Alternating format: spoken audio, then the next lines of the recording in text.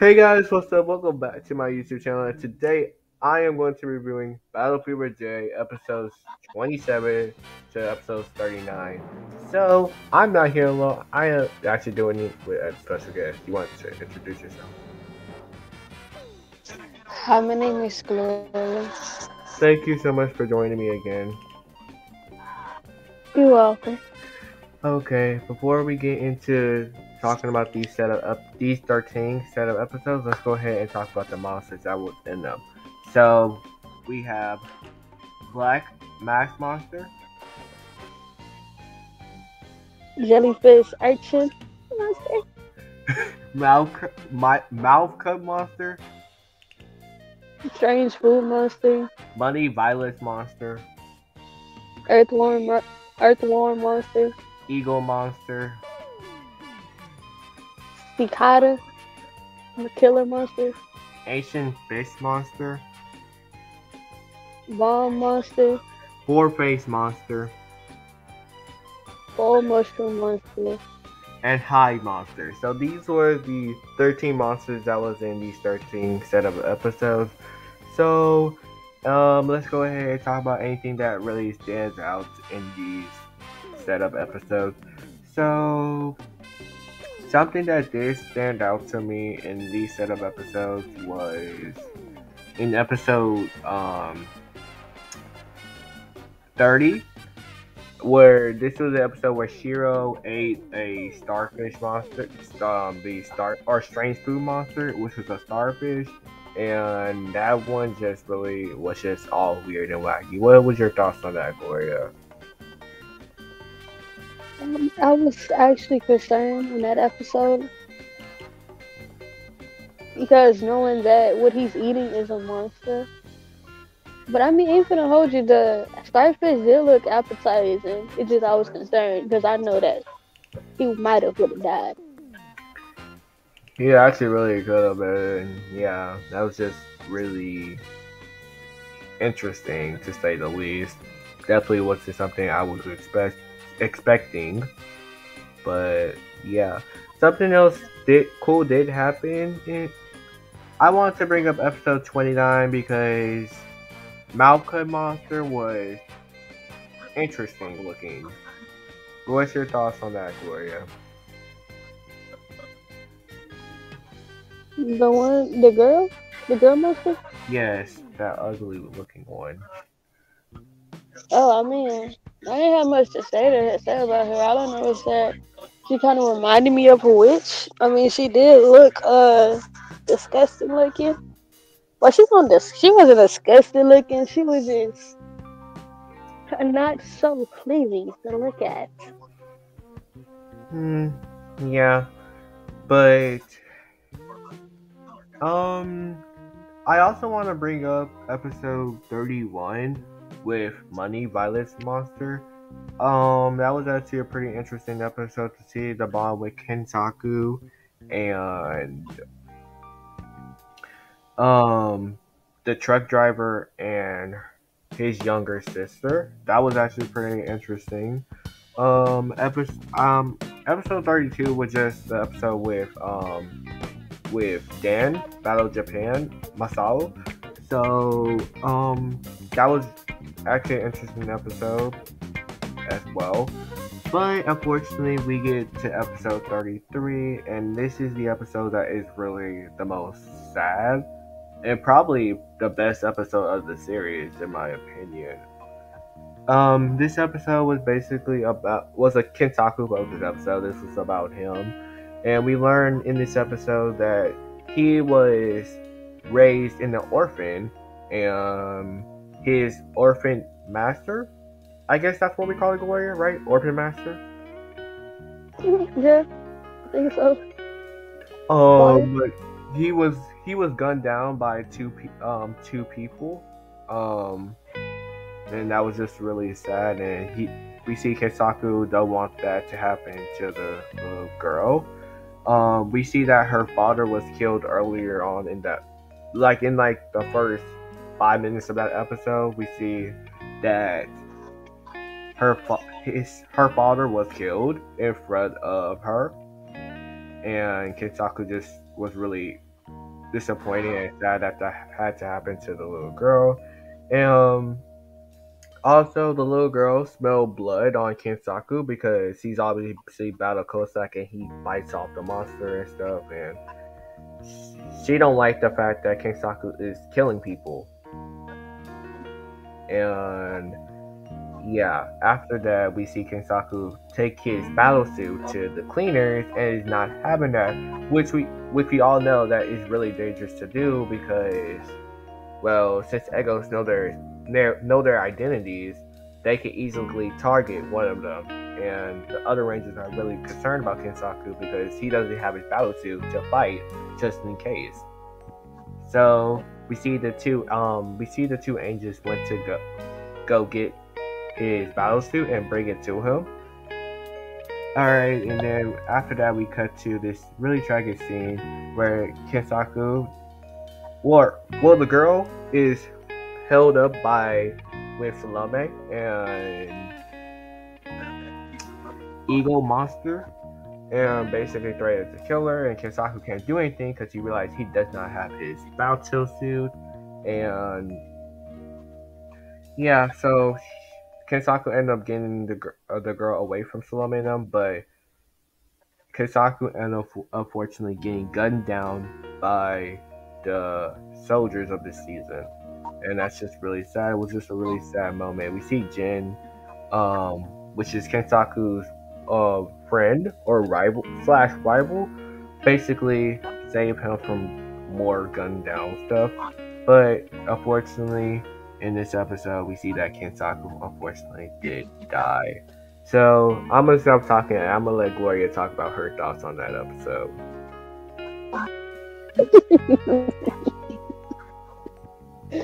No, you can keep on talking.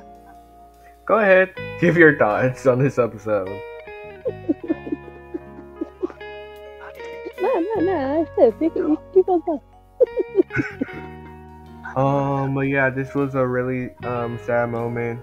I mean, I will say it's just really sad to see him go, but yeah, I thought this was a really good episode. It's one of my favorites. Oh, you did step we're up. talking about when he died. Yes.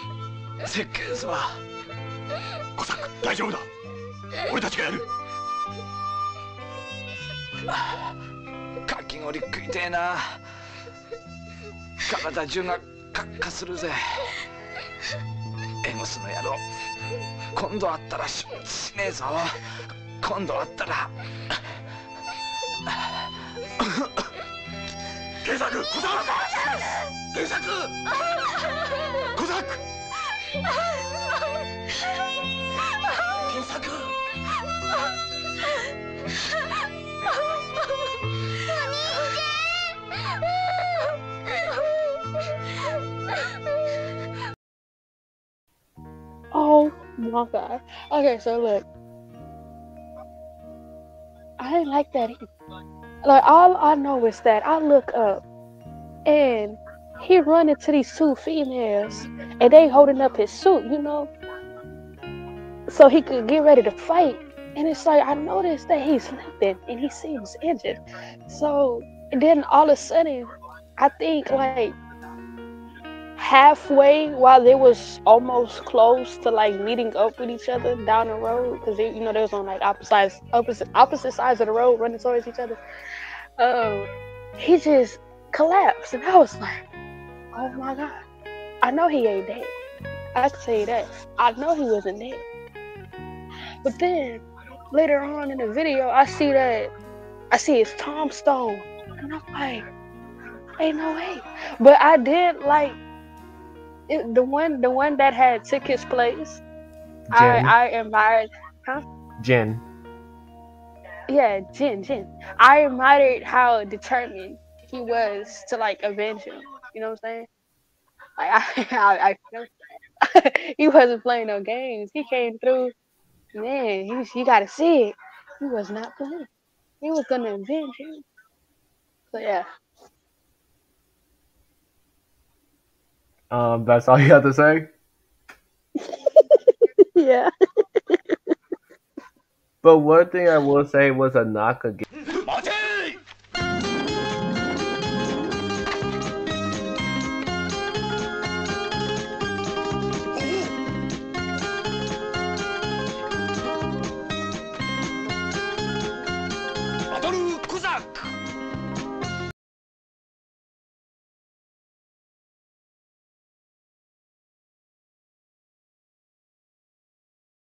This episode. This was a really strong episode of the series. Probably my favorite of the series.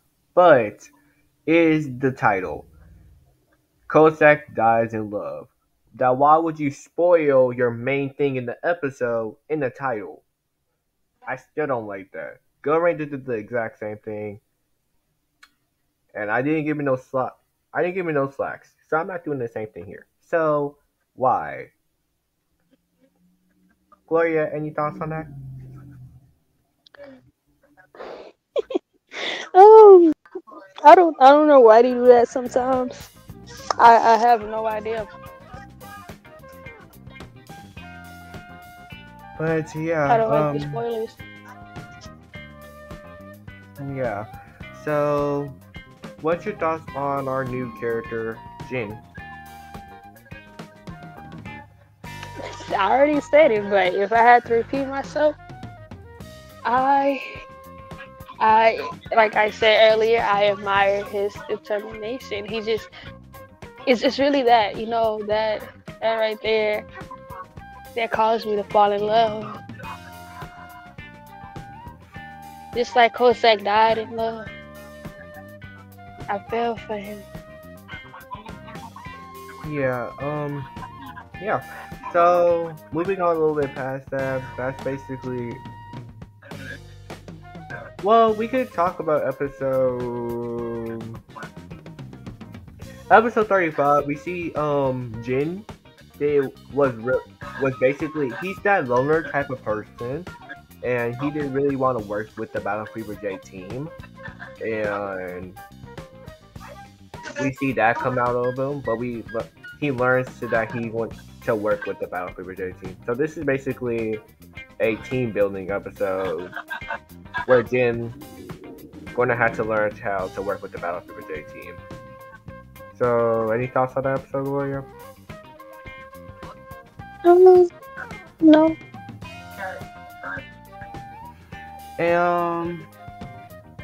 I thought, okay, one more thought. I episode 36 was just that episode was just kind of ridiculous at the same time. It was that whole wedding episode. You want to talk about that one, Gloria? Oh, you're talking about when that monster kidnapped her to be his wife. No, not that one. It's the one where Maria got framed for the box that she gave as a wedding gift. Oh.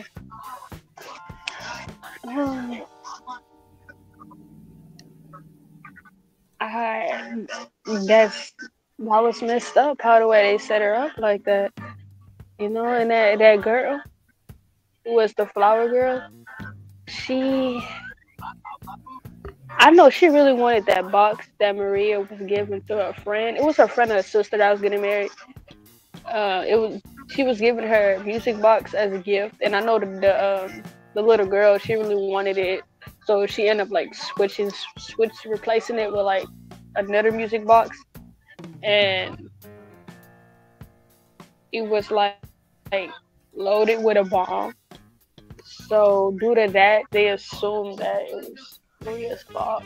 Like, you know, like she was trying to kill him or something.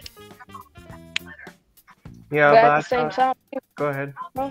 Go ahead. But at the same time, she was the same person that threw a bomb out the window when she realized that it was a bomb. You know what I'm saying? And how the way they just instantly, like, immediately got mad at her and started blaming her. I was like, what? What? I'm just saying. I feel like if she wanted to kill y'all, she would have never said nothing about the bomb, you know? But nah, she saw the bomb. It's like, oh nah, it's a bomb. Let me throw it out the window. Saves everybody. But they didn't say it like that. So I was just like, okay. But yeah, but I thought it was a really smart plan by Egos. But yeah. That's all I really have to say about these 13 episodes. Do you have anything to really add on about anything? Do you have a specific episode you wanted to bring up? Or No. okay, so we're gonna end off this episode by talking about, did you have like a favorite episode of these 13? Okay, you Start talking. okay, so my favorite episode I would say is 33. Kosek dies. Yeah, look. Okay. So yeah, that's my favorite episode. Well, we already kind of explained why, but that episode was just really well handled. It was really sad, and I like how they actually got connected or to feel something about Kensaku. And yeah, I thought that episode was just really well handled. I don't really necessarily have a least favorite episode, I would say, from these set of episodes, but yeah. So I think that's it. You have anything else to say, Gloria, before we end off? No, Okay, but then. thank you for having me again. No problem. Okay. Thank you guys so much for watching. Thank you guys so much for watching. If you guys enjoyed, be sure to like, subscribe, and turn on post notifications. And I will catch you guys with part 4. Adios.